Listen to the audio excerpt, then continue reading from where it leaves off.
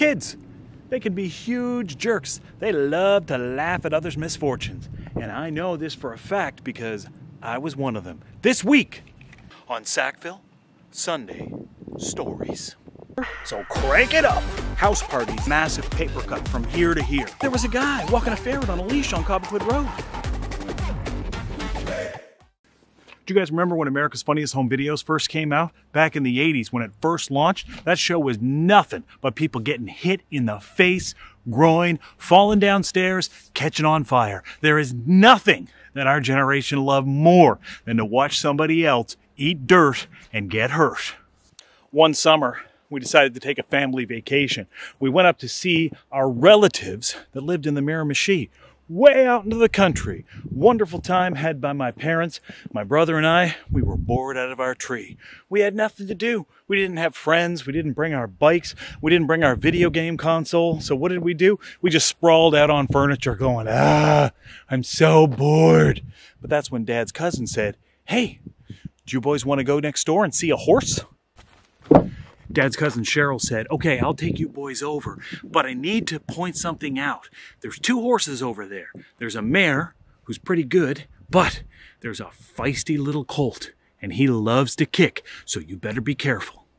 Now, Cheryl would have only been about 20 years old at that time, and as we're walking over to the horses, she's like, now watch out, boys, that little one, he kicks. That little one, he kicks. Be very, very careful, because that little one, he kicks. We got over and the mare came over, we pet the mare, and the whole time, the little colt was off in the background, and he was just glaring at us.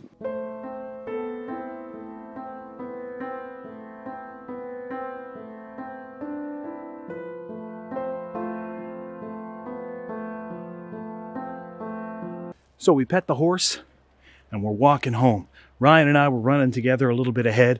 Dad and Cheryl were walking behind us.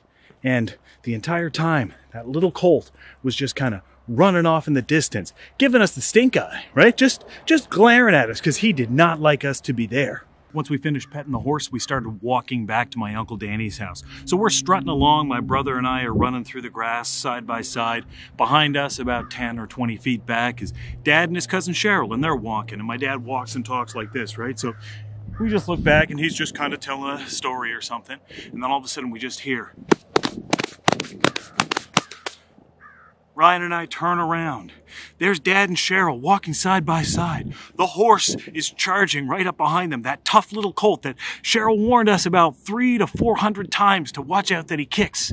He ran right past Dad and Cheryl, and just as he passed, whoo, his hoof goes up, and it cleans Cheryl right in the face. Now, to her credit, that woman did not go down. It staggered her. She had a big dirt hoof print on her face, and she shimmied and shaked, but she stood there, turned white as a sheet. Dad goes, oh my God, are you okay? Are you okay? Now, being the two jerk kids, Ryan and I thought that was hilarious. We're like, yes, oh my God, she got kicked in the face. We're like, kicked in the face. Dad's like, shut up, she could be very hurt. She could be hurt. We're like, oh, but it got her right in the face. Did you see it? In the face. Like, in the face is like the ultimate place to get hit.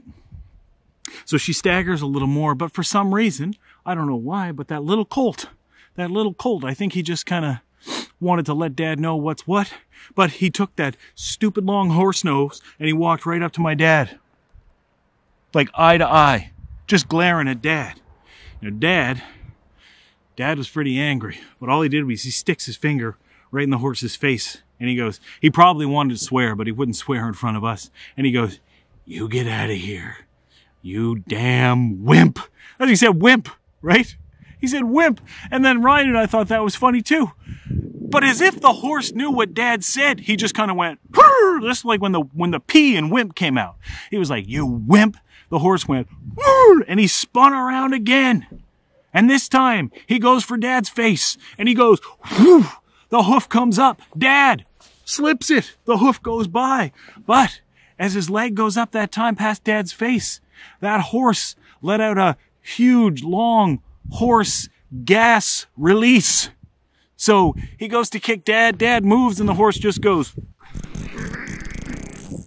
releases gas. Ryan and I drop to the ground. We find that the funniest thing in the entire world. The horse tries to kick Dad again, but each time he kicks, more gas comes out. Cheryl's staggering. Ryan and I are thinking this is the greatest thing we've ever seen in our life. We'd never seen anything like this in Sackville. So the horse tries to kick my dad and ends up breaking wind in his face. Ryan and I now believe we're going to die. We are laughing so hard. Nothing in the world is funnier than a horse trying to kick your father in the face after he calls him a wimp for kicking your cousin in the face. But he just lets this huge toot right in your dad's open mouth. Ryan and I, tears streaming down our face. Cheryl still staggering. The mini colt just running around, glaring at everybody. He wants to kill us all. Ryan and I managed to get up.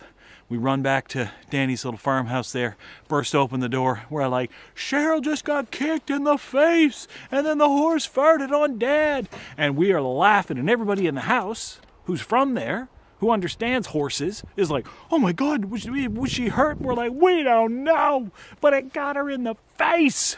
And we laughed and laughed and laughed. And then when you become an adult, you kind of look back on things like that and you think, what a jerk. What a jerk I was. The kids just don't have any level of empathy. They just see somebody get taken out and they absolutely love it. What was your favorite accident that you laughed at inappropriately? Put your comments in below. My name is Chad, and you're watching Sackville Sunday Stories. This channel is for you, whether you're an old school Sack villain or a new school Sack vegan. We'll see you next time on Sackville Sunday. Sackville.live is brought to you in part by the Doctor's Formula, plant-based supplements for professional athletes. And our friends at Quick Save Fuels on Cobequid Road. Go to quicksavefuels.com to save. And still going strong after 43 years, Kaiser subs. Yum!